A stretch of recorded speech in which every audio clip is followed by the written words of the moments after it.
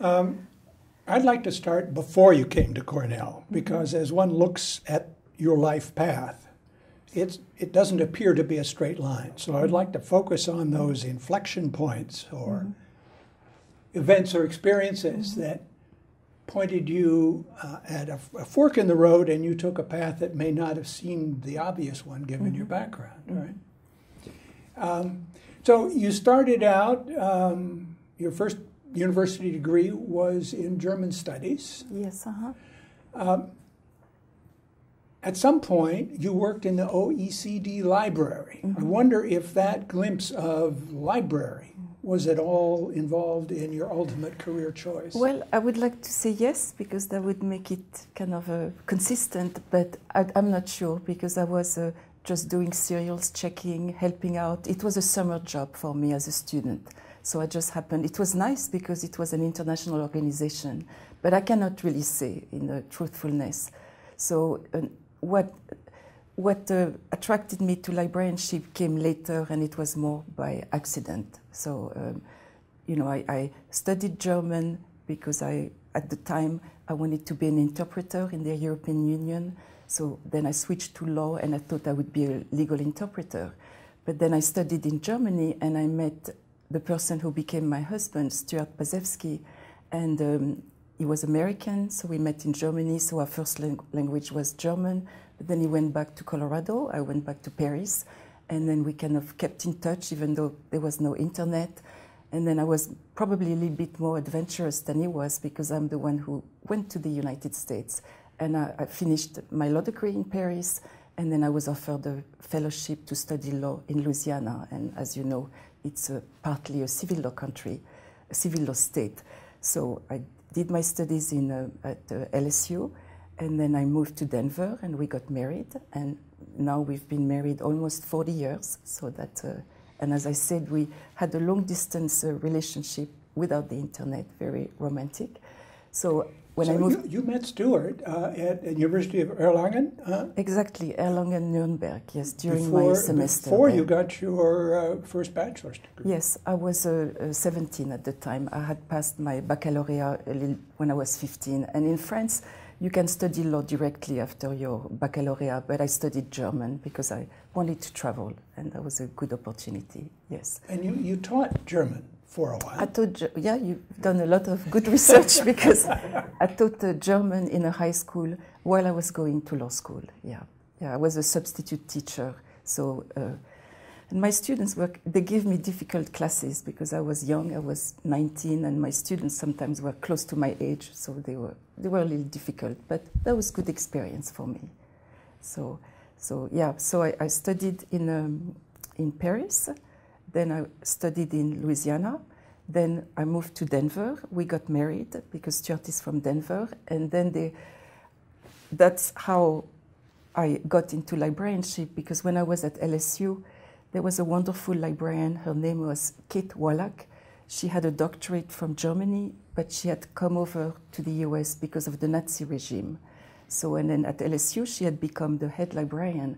And when I was working on my thesis, she, all of a sudden I had an office. I was an LLM student, and she brought all the books for my thesis. So she did all the research for me. And I thought that was just fantastic. And when I got this American law degree, and I had the French law degree and the German degree, I was thinking, how can I enter a career in the US? And I hadn't taken the bar either in France or in the US. So then I thought maybe librarianship would be a good avenue for me. So that's how, when I moved to Denver, there was a program in law librarianship, and if you had a law degree, it went pretty fast. So I did that program and got a master's in law librarianship. Was Stuart at that point also on the librarian path, or no, did that happen later? He was a teacher. You led on that particular. Yes, exactly. He was a teacher. Yes, yeah. So, yeah, that's so.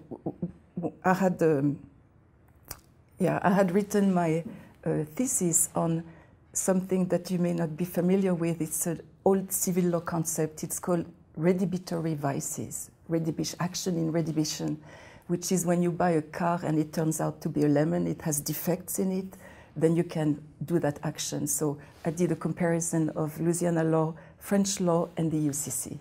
So that was my contribution.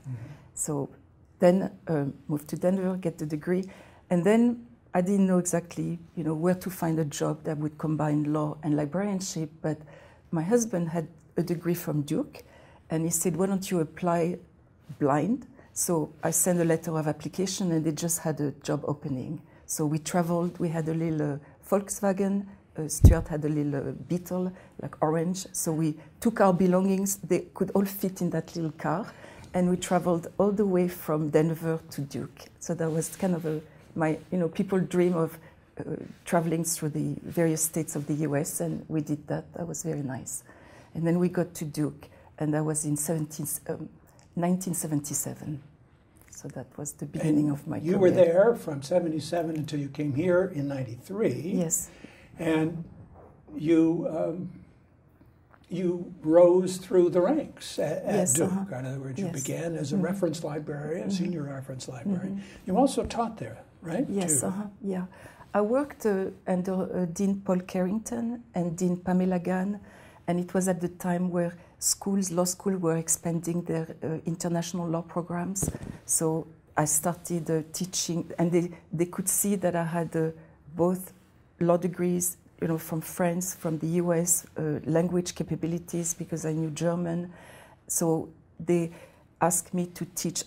I started a course in international and foreign law research, but I also started tutoring international students in the basics of American law. And I even taught a course in comparative law. And so you see, that was always what I've done in my job. I've combined being a librarian and being a comparative law scholar. So I think that has been kind of a good combination for me and for my career and for the schools I've worked for. Duke built its foreign student involvement during that period of time, did it? In other words, so it was scaling up the number of foreign students that it and what had happened is former President Nixon, Richard Nixon, is a law graduate. And what he had done, I know he had some problems as president, but he did open up the US to China.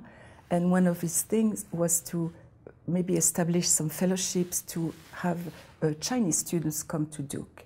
So we had, and Duke was one of the first schools to have Chinese students trained. And one of them actually is now very big in the stock exchange. And his wife, then he got a divorce, but his wife babysat our son. So I did have lots of exposure to the international students, yes, at that time. And I would teach them too, yeah. As you say, your career involved continuing your exploration of comparative law as well as being a librarian.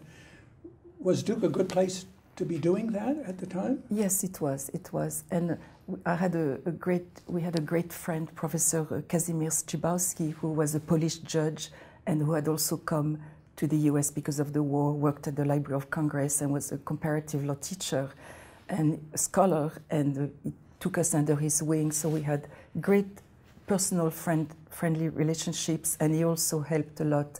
I did comparative law research for him, and so there were several professors who did international and comparative law, and the master's degree, the LLM program, was developing at the time.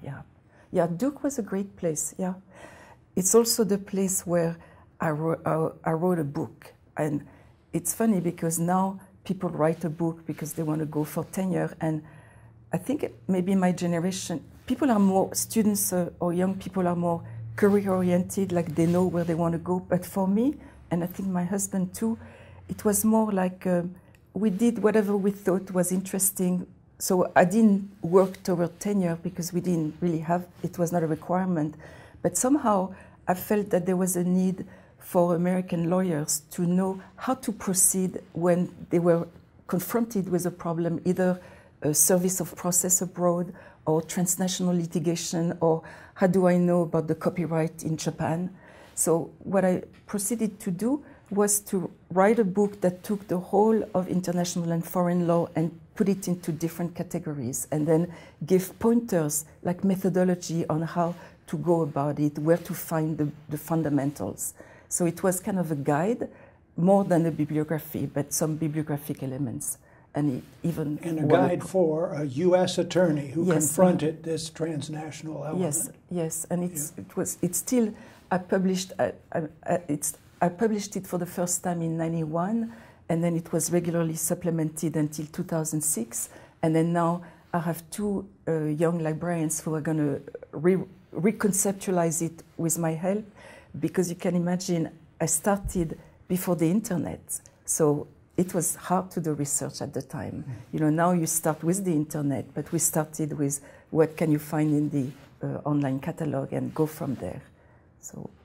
So that was kind of a major big book called Germain's Transnational Law Research, and I was lucky because a lot of things probably in everybody's life happen, either you call it fortuitously or serendipity, but one day a man came to see me at Duke, and his name is Wallace Baker, and he's the son of the Baker who founded what it is probably the largest law firm in the world, Baker and McKenzie.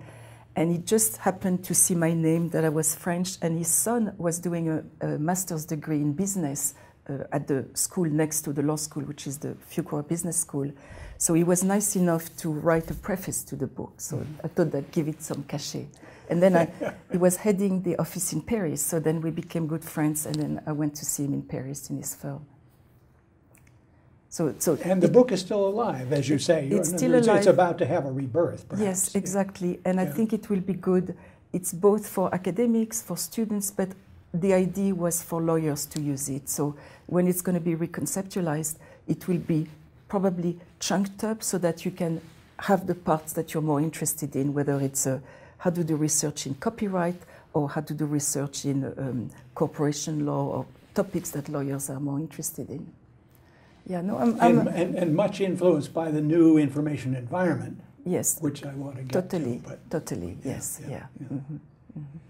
Well, in '93, then we lured you and Stuart to Cornell, you to the law school, and there you were able to take the threads that you had already developed at Duke and really play them. Leading the law library for 17 years.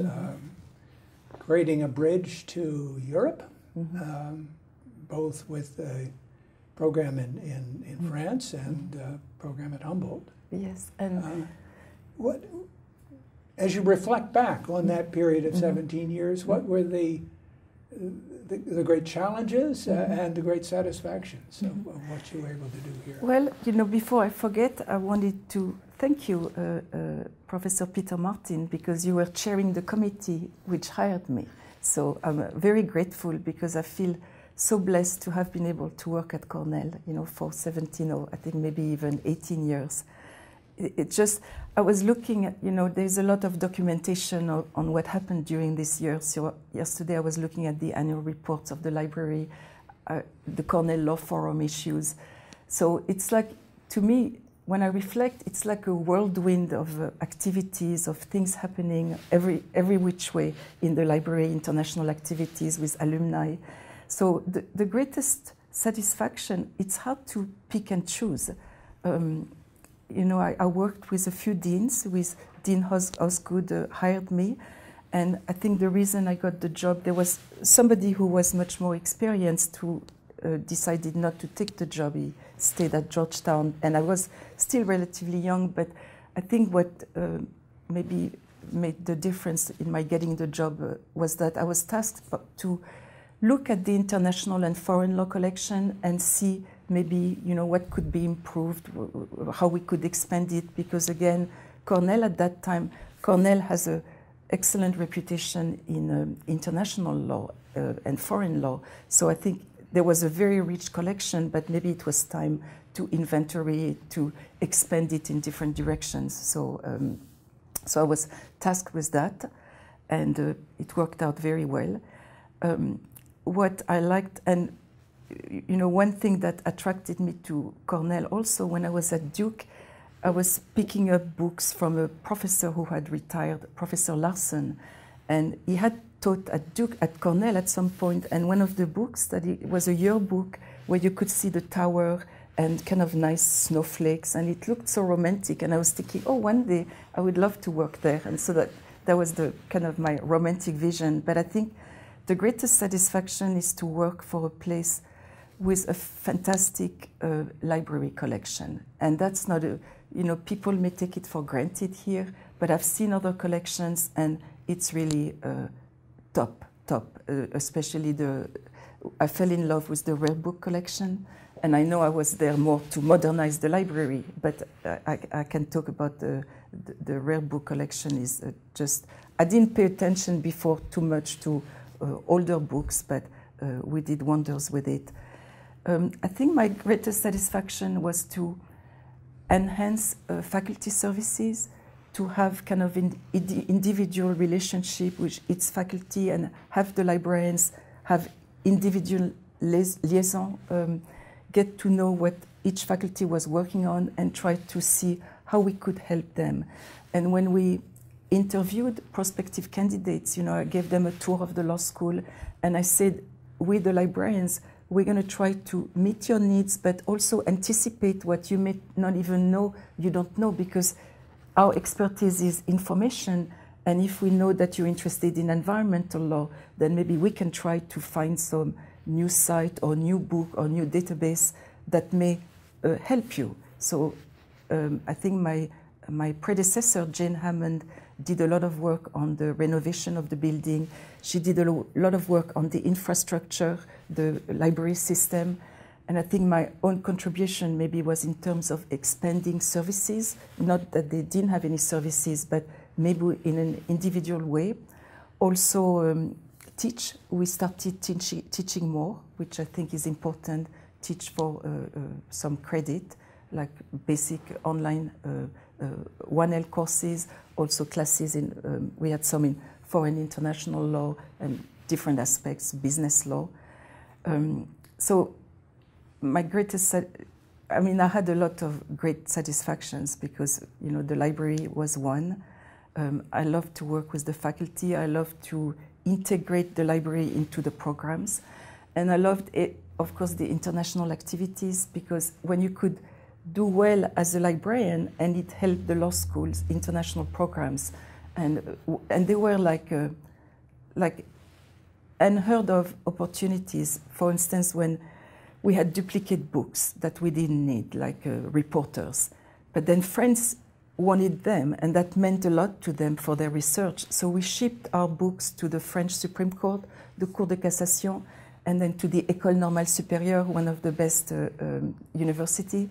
And then in exchange, they had a plaque. They recognized the friendship and the partnership between Cornell and the Cour de Cassation. They had a big ceremony.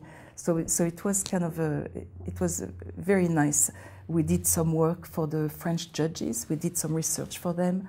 I know we did some research for a judge at the Conseil d'État, the Council of State, where he wanted, there was a lady who had been accused of murdering her husband or something, and she fled to France, and then Texas wanted her back.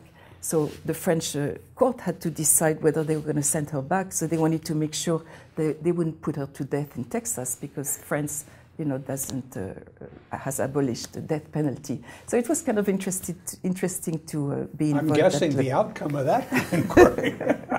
I think the Texas Attorney General promised they wouldn't put her to death, so I think she finally went back. But so it's kind of an interesting reference question. Yeah. So that was nice. The challenges. I have many more working with. Well, just following that particular line of thought, you were a key person for the Paris program, which was blossoming during this period of time. Mm-hmm. The other thing that was exploding in its scale and importance during this period of time was the LLM program. Yes.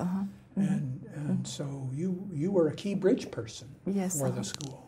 Yes, and I got to know a lot of the LLMs, and I think we had a very large number of French LLMs, maybe because of all the work that Jacques Barcelot and others were doing with France. So and I still have LLMs who write to me, so the holiday card. So it's very nice because they remember, you know, it's kind of nice for LLM to know that there's a person who also comes from a different country, so they feel more at ease to speak.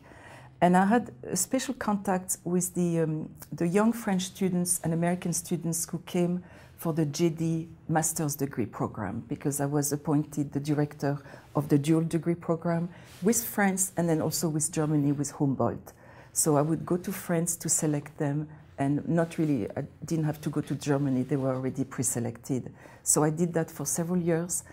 It was an innovative program. I think only Columbia and Cornell were doing it. Now maybe some other schools are doing it. And it was, I have to show gratitude also to a French professor, Professor Xavier Blanc-Jouvin, who was a LLM graduate from the class of 1951. And then he was the one who helped a lot with the summer program in Paris and also helped a lot with that dual degree program. And it worked so well that some Americans, after 2 years at Cornell, 2 years at Paris 1, they got the dual degree, French and American, and they could take the New York bar exam and then take the Paris bar exam. And several American students passed it, which is really hard. So it was very successful. And I am in touch with, I'm still in touch with some of the graduates.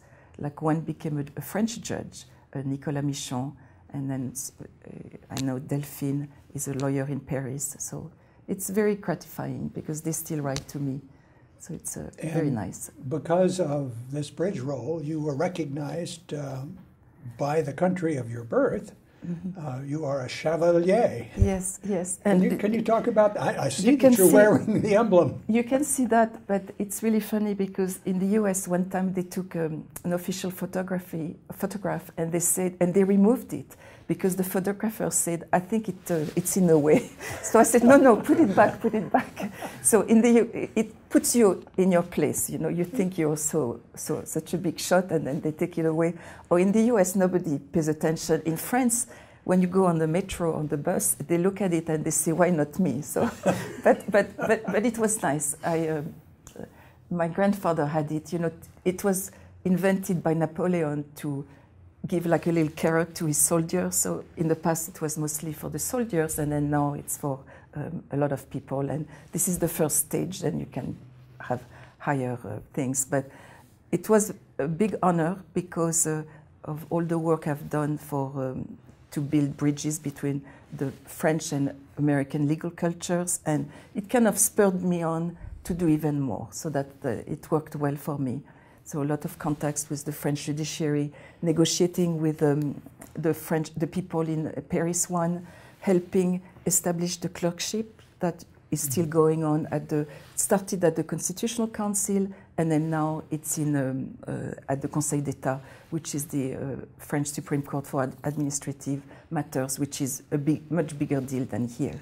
So that was very gratifying. And one person who probably was influential were two people.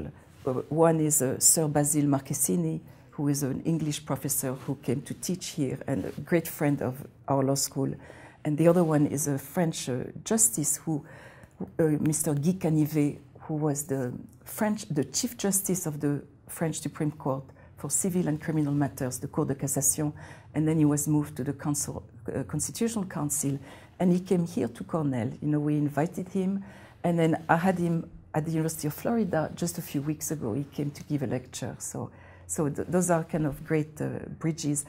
And one thing that may not be so well known here is that we may be the only law school who is actually not one Legion of Honor person, and not two, but three, because Kevin Clermont received it and Jacques Barcelot received it. So I think it's kind of nice, the cordial friendship and relationship between Cornell and France. So I don't see them wearing their badge of honor. Yeah. But as you say, I don't see them in Paris, so maybe yes, that's where they should wear it. Yes, yeah. So those were great. It could only have happened here because Cornell gives everybody and gave me opportunities that I wouldn't have had in any other place. So I feel blessed. During your 17 or 18 years here, disruptive change was happening in the field of information science or and law, legal information. Yes, yes. I'd like to reflect a bit on that and the challenges it posed for you then and continued yes. to well, pose for the field. People say it's a revolution, so is it a revolution or is it an evolution? I think it has both aspects. I think during my tenure, we started canceling print materials, but not to the extent that we are doing now, because we were waiting to have more stable environments. And so it was a time of transition. We put all the materials online, so everything was the online catalog. Databases started flourishing.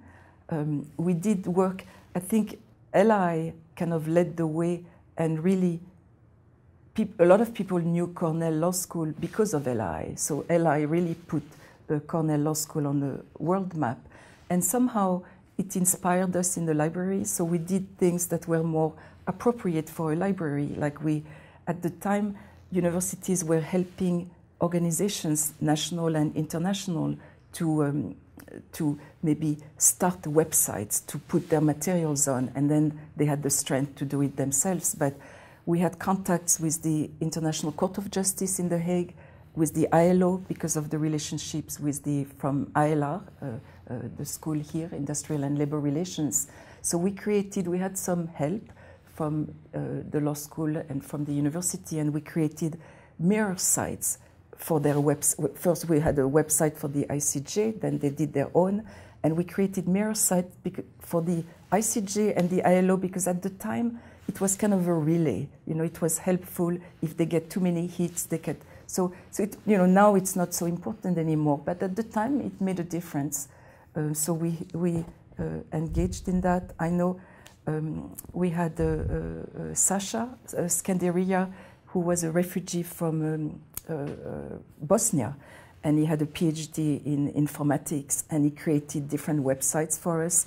I was talking with Professor Ndulo yesterday, and he reminded me that Sasha created a website for the Zambia Legal Institute, and I think maybe not the LI. I think some kind of he designed something else, and then I know LI has a big website for Zambia now.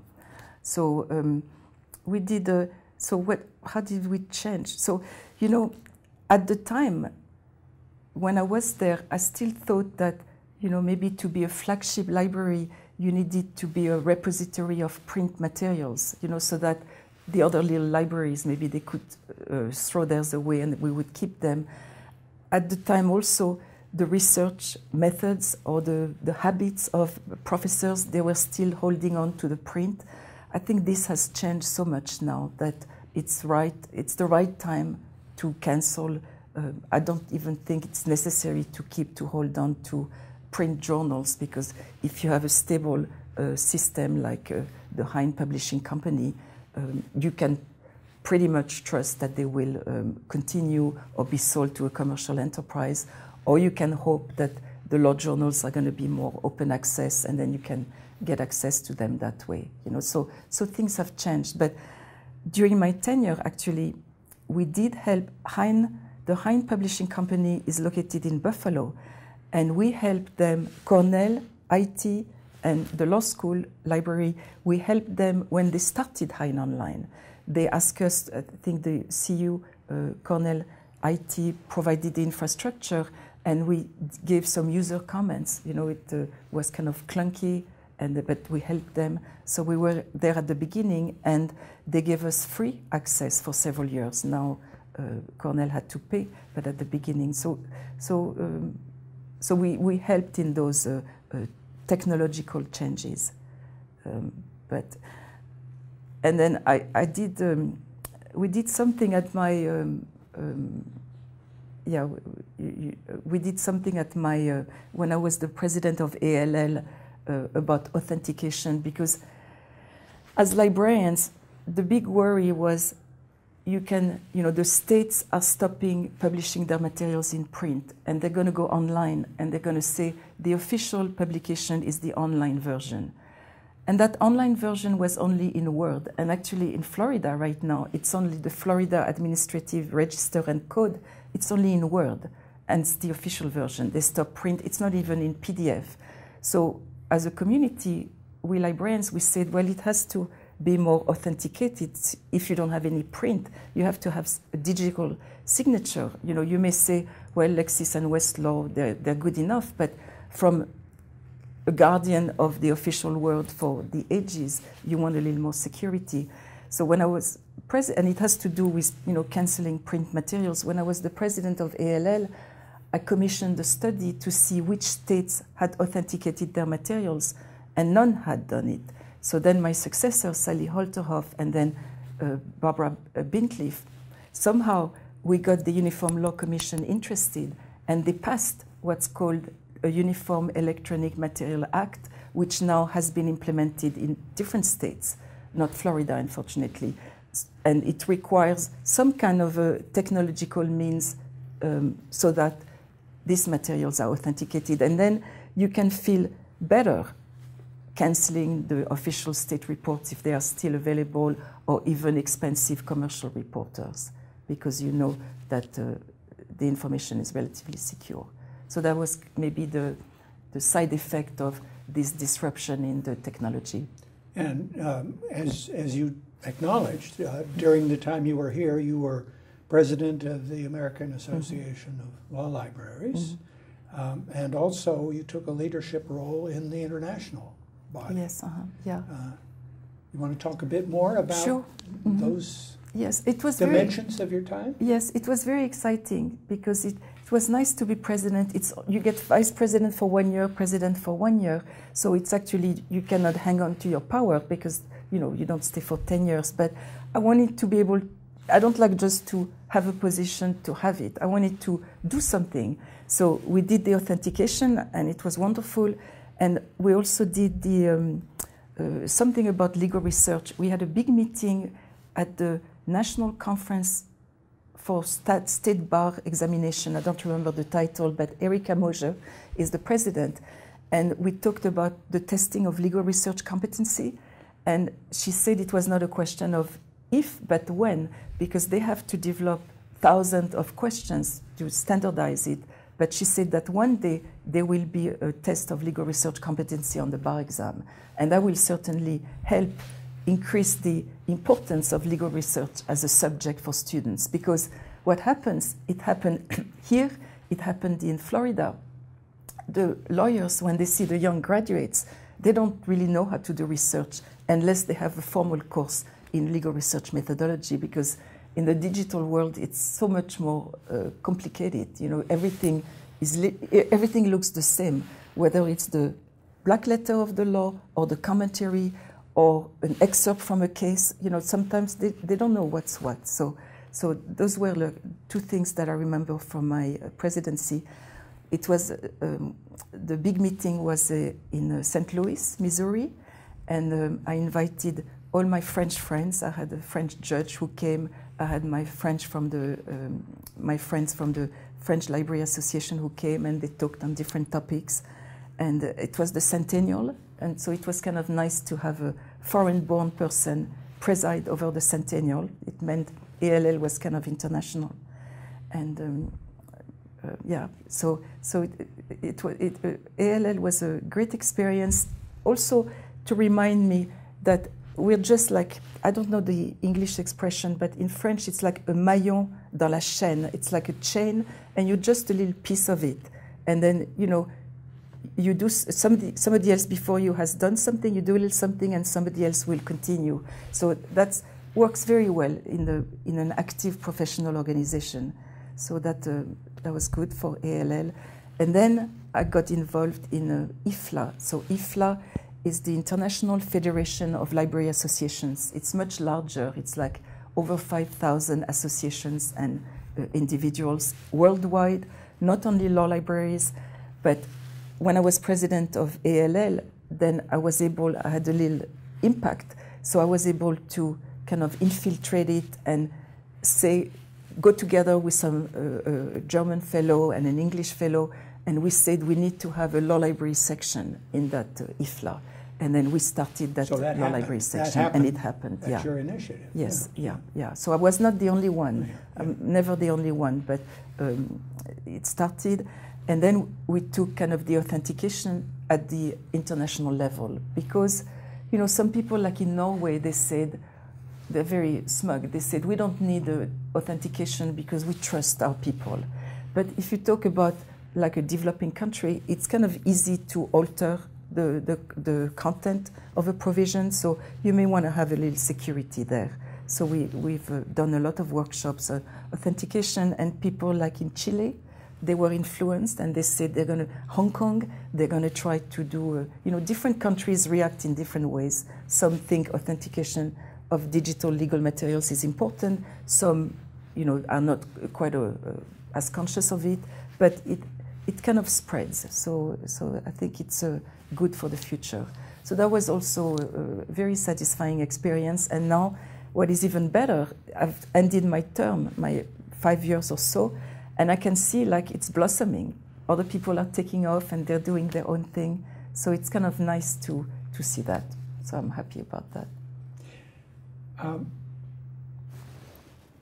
As one looks across academic law libraries today in the United States, it seems to me that in the face of the changes in legal information, it's not the role of law librarian is a puzzle. Yes. What kind of background one should have for that position, how one should relate to the leadership of the school, and how one relates to the university library infrastructure. Do you have reflections on that puzzle? I mean, there are important law schools that hire people for this job who have no librarian formal training. Yes.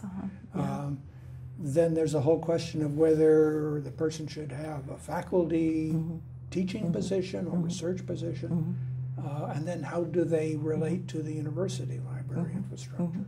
Yes. Any thoughts on where this is all headed, or what the right kind of combination is? Yeah, because of my, I was going to say ripe old age, but I'm going to say my vast experience. I have a lot of thoughts now, and I've worked in 3 different libraries. Right. I haven't moved around that much, Right. so Duke, Cornell, and Florida, University of Florida since 2011. So, and it will be interesting to see when I retire again, because I'm retired from Cornell, but when I retire from Florida, what advice I may give to the dean at the time, if they're interested in my advice.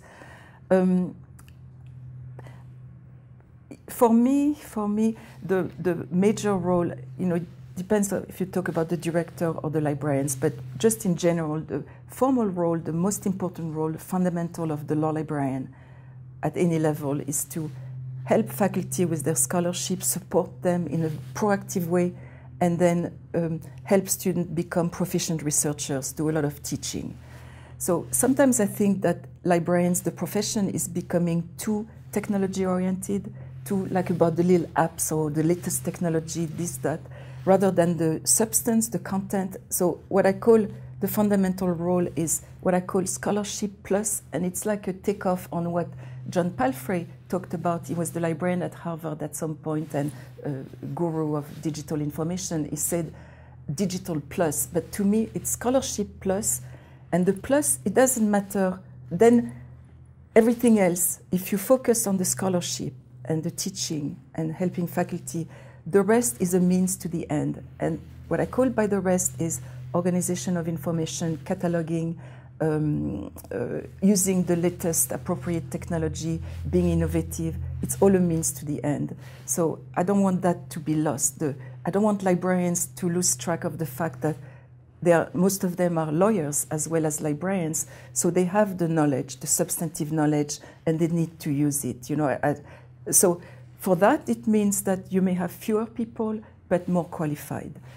And as far as the relationship with the law school, it's essential for each librarian, and especially the director, to be fully integrated with the programs of the law school. You know, it used to be that you could be self-standing, you know, everybody came to you to look at the shelves and so on, but this is no longer, you look for information, you don't, I mean, a lot of stuff is still not in the internet, so you need to look, and it's not, the books haven't all been digitized, so you still need books, but you're really looking for information, not, no matter what the format is. So I think you need to be to be like a player at every activity in every area. And I'll give you an example because it's working out beautifully at the University of Florida with our new dean, Dean Rosenberry. Like, she's asked, because somehow she got a good impression of what librarians can do in terms of finding information. So we have a faculty development committee. There is a librarian there to just chime in or help. You know, we do the SSRN, the B Press, but maybe other areas. We have, we're looking at strategic planning. Like, so there is a law school strategic planning committee. There is a librarian there. We have a committee on, law school committee on messaging and social media. There is a librarian there. So you see, and librarians have special competencies that we don't realize that are such a plus for the law school. Like, we are very organized. We know about organization of information, so it's part of our job. We're team-oriented. We always want to collaborate with other people. You know, we're not so individualistic. We look for the common good because we don't have an axe to grind. You know, sometimes faculty are interested in their research, but we look at the big picture. So I think, and it depends on the culture, but the more the librarians can participate at the table with the director of communications, the director of career, the director of social, you know, other areas, the development person, that works well. So it's really in relationship to the law school and the leadership of the law school that works best. For the director, it's essential to be part of the senior leadership team, otherwise you're not at the table. Whether the librarian, the director should have faculty status, I think it depends if they deserve it or not. Have they published? Have they written books, articles? Are they capable of? Do they want to?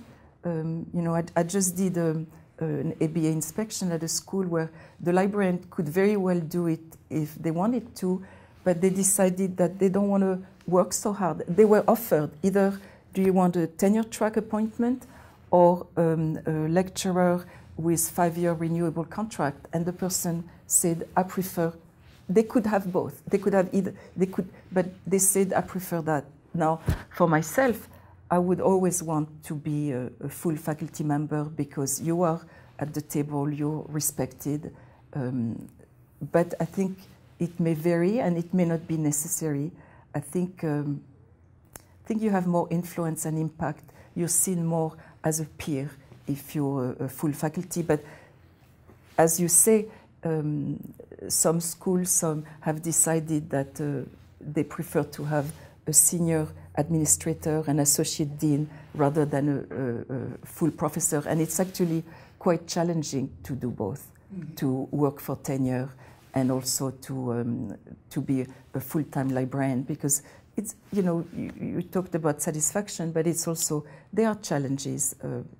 So it's a full-time occupation, especially the management of people. They say management would be easy if it were not for the people. Now, you left Cornell for the University of Florida. You'd been at 2 fine private schools. You went to a fine public institution. And I'm assuming that made a difference. In other words, that you've encountered some issues and some constituencies at the University of Florida that you didn't have here. Am I right about that? Would you talk a bit about the fresh perspective that this job in Florida has given? Yeah, well, the University of Florida is a much larger school, so you have more students.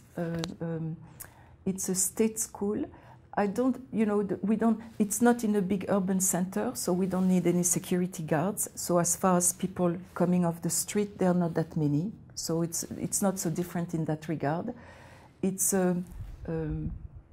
maybe I'm going to talk about something silly, but there are fewer food events because the state cracks down more on spending money on food. So, so less free food for faculty. But more football.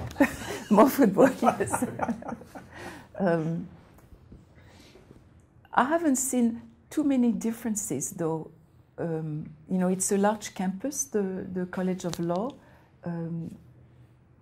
but you know, it's a nice place. It's a Spanish moss.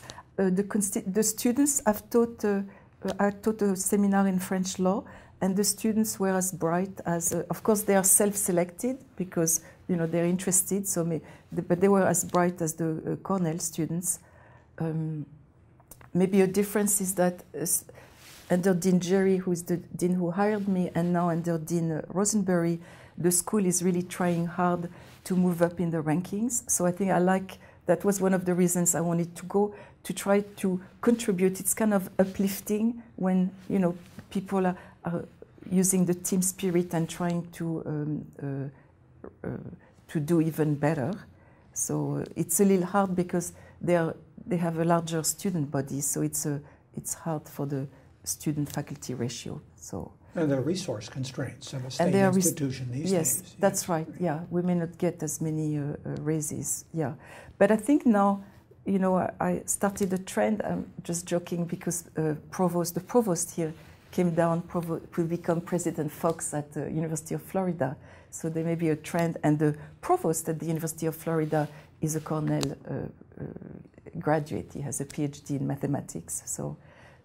But I think the new President Fox and the new dean, they're doing well with the legislature, and I think they're doing well for the university because there are big plans too.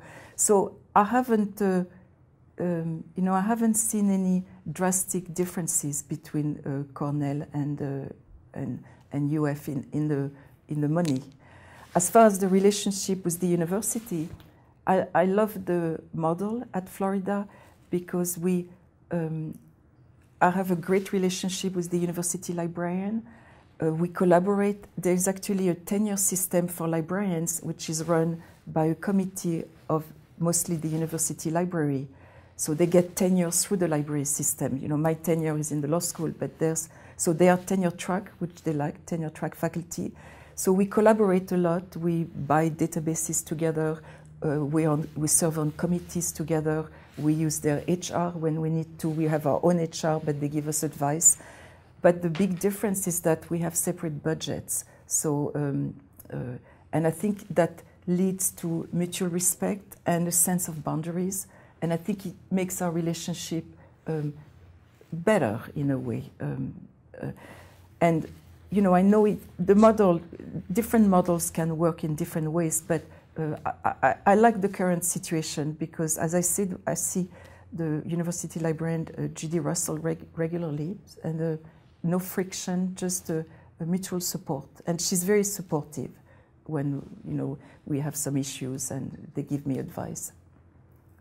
Like if I talked to the HR person, I won't go into it because it has to... Not on camera. It has to do with tattoos, so... so I stop right there. We're at the point in the conversation where I'm going to say, Claire, what haven't we talked about that you would like to talk about as you reflect back on? Let me see. I have a little sheet here, because I put some names of people I didn't want to forget. Yeah, I haven't talked about the relationship with alumni because that was, you asked about the pleasures of satisfaction at Cornell. It was just wonderful because I got to know the alumni. They were very generous with the library and they were loyal and we had a great time. So Jack Clark gave a lot of money to the law school and to the library. And when we moved down to Gainesville, he still has a house in Gainesville. So we got to see him and his wife. And then now they moved to Sarasota I don't remember if it's not Sarasota, it's Naples. But we still see each other regularly when he comes up. So it's a nice friendship. Shep Gurian gave a nice endowments. Mr. Rosenblum gave nice endowments.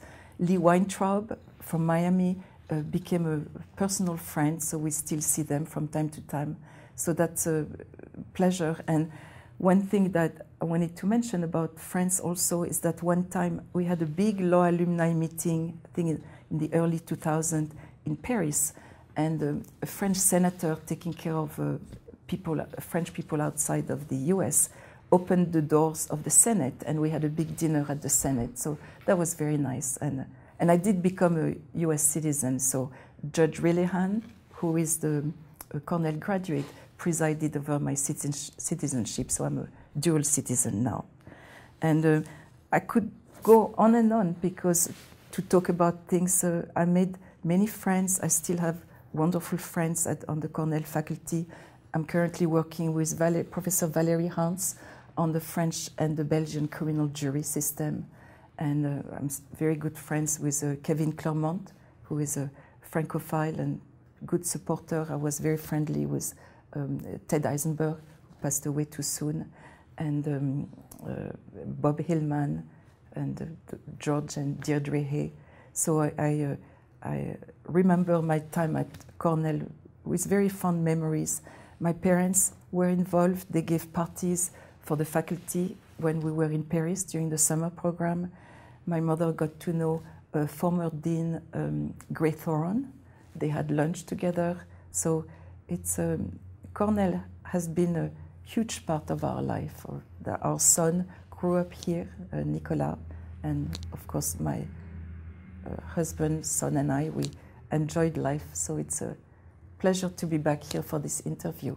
And I would like to thank you for doing this, and then also thank Femi Cadmus, who is the current Edward Cornell Librarian, for extending the invitation. It has been a pleasure.